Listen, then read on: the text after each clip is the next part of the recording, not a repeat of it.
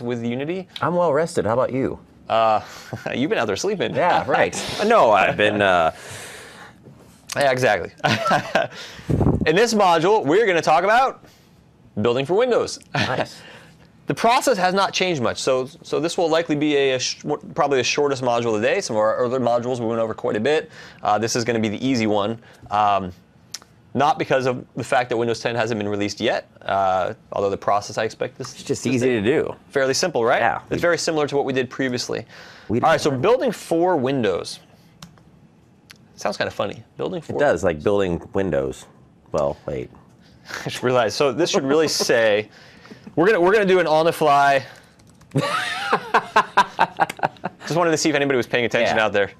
Hey, nice transition. UWP, Universal Windows Platform. What is Universal Windows Platform, Adam? Windows 10 is going to power, and currently does power, a huge variety of hardware. From phones, I demoed the phone that was actually running Windows 10 earlier. That loaded Windows 10 up on that last night, loaded the game on there, and it ran great using the standard asset mobile controls on there. So anything from a phone, phablet, small tablet, large tablet, on up to my laptop, to desktops, to our Surface Hubs, which were the big PPI, big touchscreen displays, which are embedded built-in Windows systems, which are cool, to even the Xbox is going to be a universal Windows platform that you're going to be able to deploy to. In fact, Brian Peak and Jaime Rodriguez in their build talk this year showed a quick demo of actually taking Xbox UWP, Universal Windows Platform app, and deploying it out to an Xbox, which is pretty cool. Yeah. And we have also announced officially our partnership with you guys for the Unity SDK coming out for the HoloLens. So that's going to be very exciting. Unfortunately, we don't have those devices here today.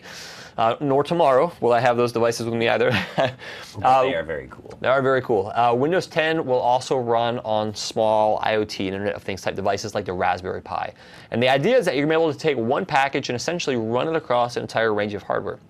Now, it may or may not make sense to do that. So, for example, if I take a game, I might want to run that game on a small tablet, and I might also want to run it then on a system like this, or maybe even the Xbox, but maybe it's not the right experience for the HoloLens or a Raspberry Pi because I'm killing memory requirements. But the idea is that we have a consistent API compatibility using these contracts across these different systems, so it will, in theory, work, but again, we need to develop 4 different device capabilities, 4 different experiences. Take a Raspberry Pi, a little device. Do I have a graphics card that's powerful that I can render with under? No, of course not. So you have to kind of, tailor to whatever you're going to deploy to. And with Windows 10, we have something called device families. Now, single platform, various device families. The term Windows Mobile kind of went away because it was our old version of the phones. And whenever people would say Windows Mobile, I'm like, it's not Windows Mobile, it's Windows Phone. And now we're calling Windows 10 the mobile SKU, mobile, which is small devices. I think it's less than 6 inches, I believe it is. Then we have the desktop and mobile. And there's going to be other device families as well. But again, we're going to be deploying potentially to a huge range of hardware. I think we've stated something like 1 billion devices running Windows 10. It's going to be pretty awesome. Now, the build inside of Unity is pretty simple. It's very similar to what we did with Windows 8.1 builds, and we did that in our prior MVA that we did, the one we had the link for the beginning, aka.ms/free Unity training. And there's also Jaime Rodriguez and I think some other folks did the one building for the Windows platform from Unity, so they did some really cool porting and a native device-specific stuff on there. But let's talk about a couple of settings that you need in the build settings here. So, player settings. This is important. Ensure that you set deferred and linear.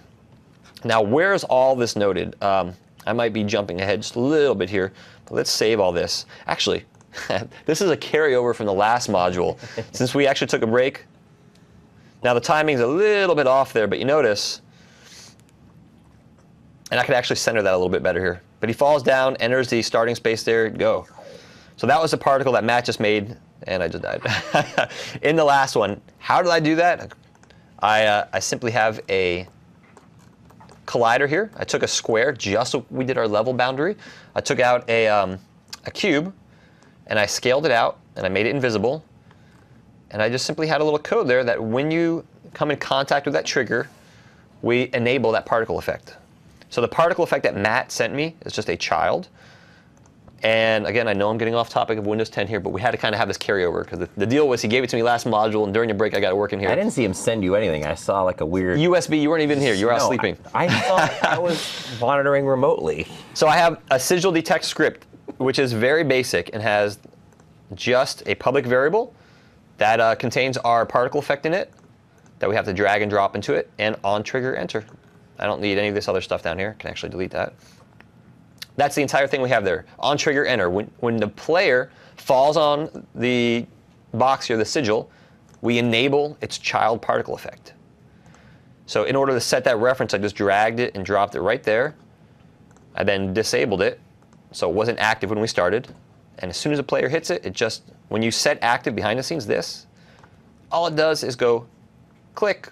That's what set active does. Just enables it behind the scenes, so when we fall on top of it, then it becomes active, and then we get to see the particle effect. Bam. That particle effect.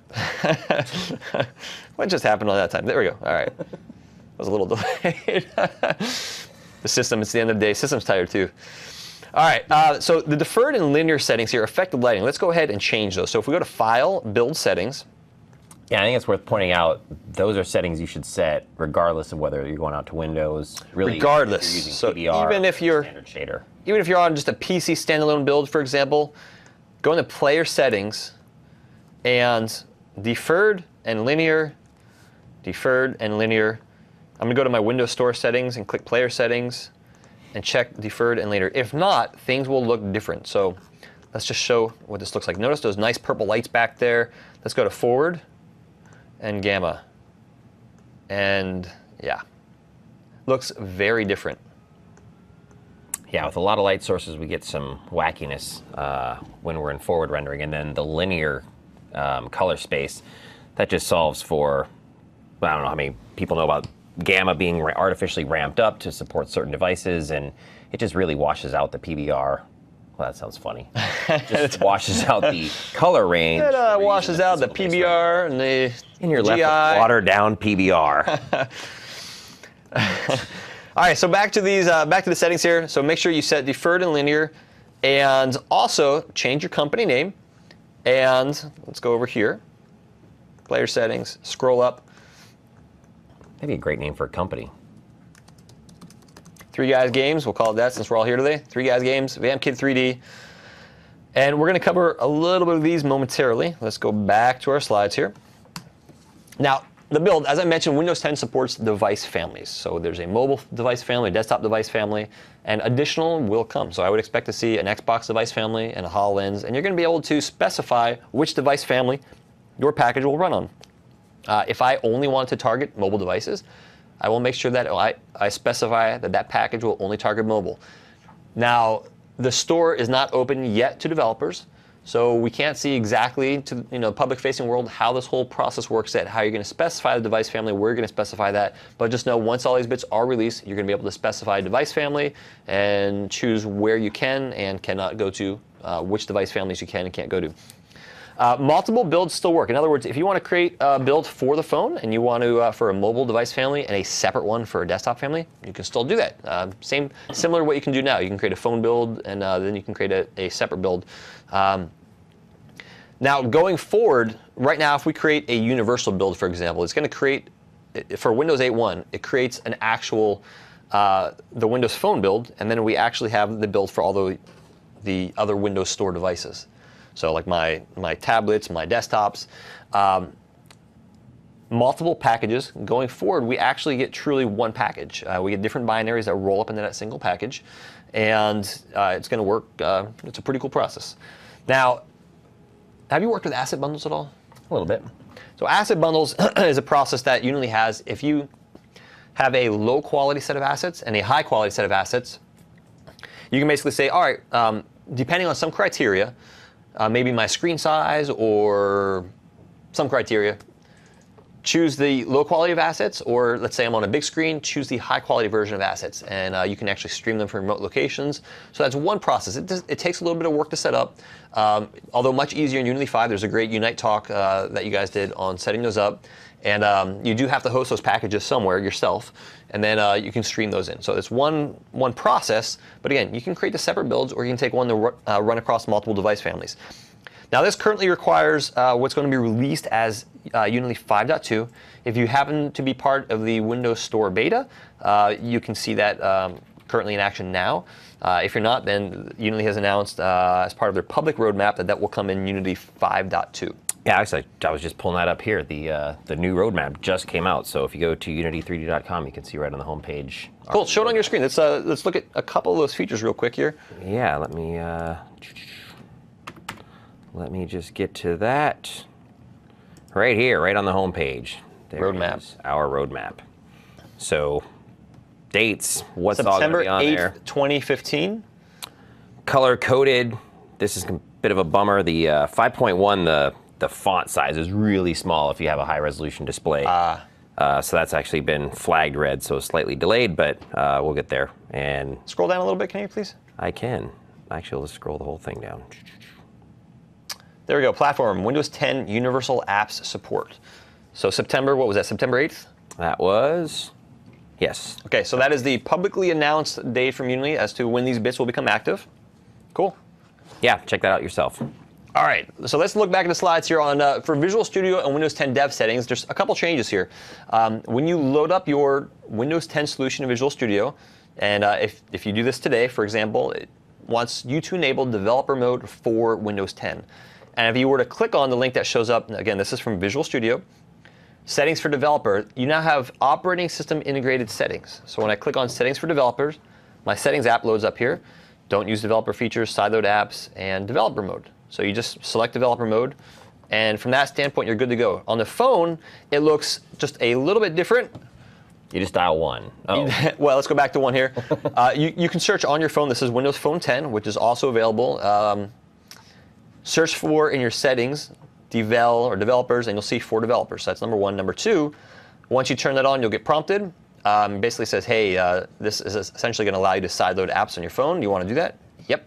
So I don't have to tap 7 times on some? No tapping 7 times. Sure. Nope, this is pretty straightforward. Then, just like you would see on like I showed you in the desktop Windows 10 here, the mobile, same exact options here. Don't use sideload and developer mode. Nice. And then away you go. Okay, now compiling. When you compile for release and master builds, you are using .NET Native. If .NET Native has no dependencies, otherwise than having your system be able to support it. But .NET Native is different than if you've been using .NET for a while. You might have heard of NGen, and that would essentially just-in-time compile, pre-JIT they call it, your assemblies down to native code. So it was an intermediate language, it compiled it out. And with .NET Native, with NGen still had a dependency on the .NET framework.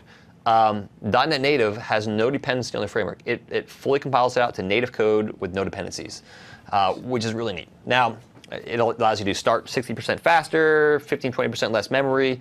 It's fast. Now, if you happen to get the Windows 10 bits now and compile it, your compilation process might take a little bit. So I'm not going to show you the full compilation process. I will do everything but compile, although I could surely kick off my compilation process. .NET Native is still being optimized, and the compile process takes a little bit right now, but that will be optimized for release. If you do a debug build, you are still using you're using Core CLR, so it's not going through the same long process here. Images. This one kind of gets everybody, and this is virtually the exact same right now between Windows 8.1 and Windows 10.